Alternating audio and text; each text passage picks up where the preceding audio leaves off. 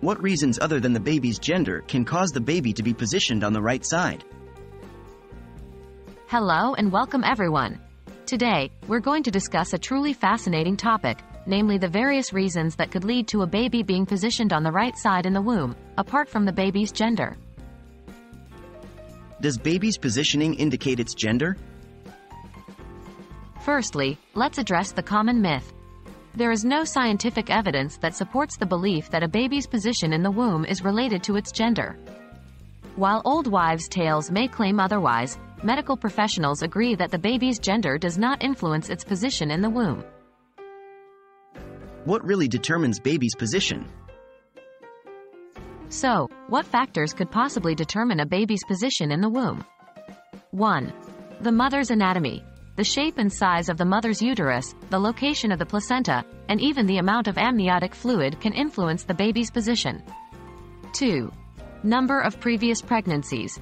Women who have had previous pregnancies may find that their uterus has more space, allowing the baby more room to move around and potentially change position more frequently. 3. The baby's growth and development.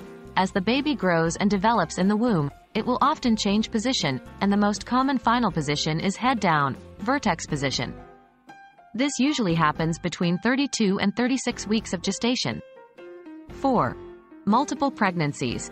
In the case of twins or multiple pregnancies, there is less space available, and babies may be found in various positions in the womb.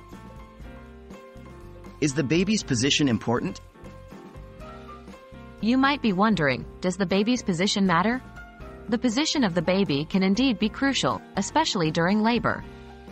The baby's position can affect how the mother carries and can also impact the ease and safety of delivery. However, babies move frequently, and even in late pregnancy, there is still a chance for the baby to change position.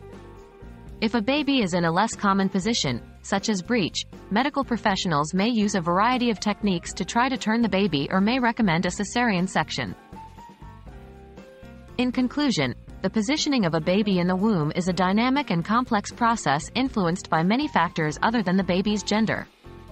This includes the mother's anatomy, the baby's growth, and the number of previous pregnancies. We hope this video has cleared some misconceptions and helped you understand better what influences a baby's position in the womb. As always, if you have questions or concerns about your pregnancy, it's best to consult with a healthcare professional. Thanks for watching.